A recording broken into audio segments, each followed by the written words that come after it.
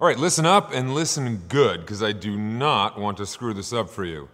If you don't get what you want from fence screen, if it shows up and it's the wrong size, I mean, that's on me, okay? I will not let that happen. So, let's do this right from the beginning. Measure straight across your fence from inside the first post to inside the last post.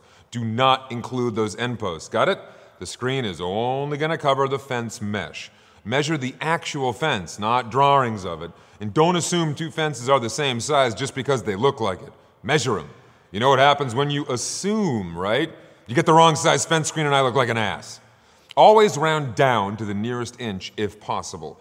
Try and keep panels at a max length of 50 feet long. And for screens over 8 feet tall, let us know. We'll provide additional binding to minimize movement in the wind.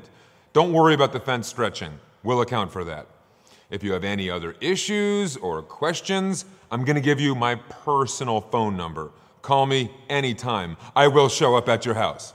Actually, that's probably better for you to call Fence Screen customer service. I'm really not supposed to do that anymore.